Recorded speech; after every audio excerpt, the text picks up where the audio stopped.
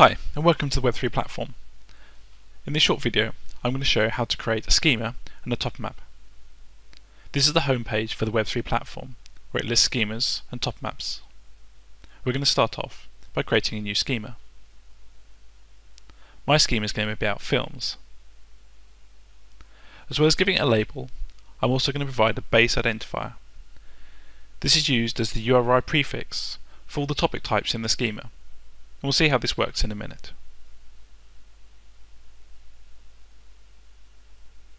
Okay, so we've got the schema created. I can now click on the link for the schema and open up the editor properly. In the middle is a canvas where we can draw the schema, and on the left hand side is a palette of components. I can drag these components onto the canvas, and from here I can create my topic types. Let's create film. See how the identifier gets automatically generated based on the label I give it and the prefix we defined. Let's also add another topic type. This one's going to be person. As well as the types, we also want to define property types on these different topic types. If we double click on the topic type, click on occurrences, then click new and add, we can add a description to our film type. We choose the data type, which is string, say OK, and also change the cardinality. This is to specify how many instances of this occurrence can appear on instances of the type film. On person, let's add something else. Let's add biography on here. Again, we'll make this a string property for now. Say OK, and change the cardinality again to be 1. Right, as well as the properties, we also want to create relationships. Click on the type and drag across to the other type in order to start the association template creation process.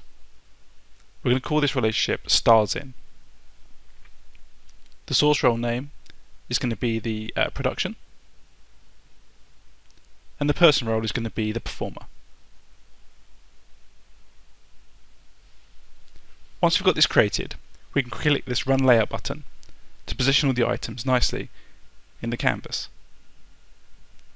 So now, we've got our schema ready, we can save that.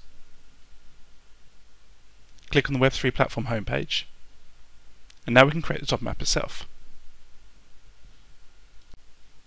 Click on the new top map button, and then provide the label, and also give the new top map a web label.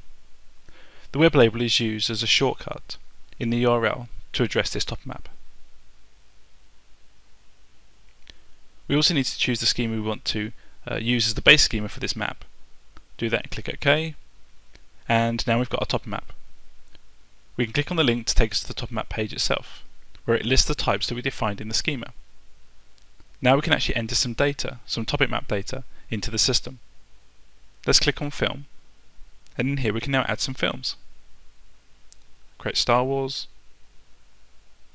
and Witness.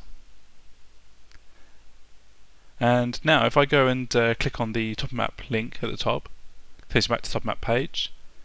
I can click on the person type and now create some people. So we create Harrison Ford, and the new topic appears on the right hand side. I can go and click on this topic to take me to the topic page. This shows the name and the type of the topic. I can now edit the topic based on the schema information I set up earlier. Here we can see its type, and we also see the biography property we specified in the schema. I can add some text in here, add the occurrence, and I can also associate this topic with other topics based on the association templates we defined earlier. So we can add Star Wars, and we can add Witness as topics which are related to Harrison Ford. When we save this, the topic map data is stored, and it returns us to the topic page for Harrison Ford. Here we can see the links to the associations and the biography information. I can click on Star Wars, for example. It takes me to the film for Star Wars. I can also go and click back on Harrison Ford, take me back to the topic page for Harrison Ford.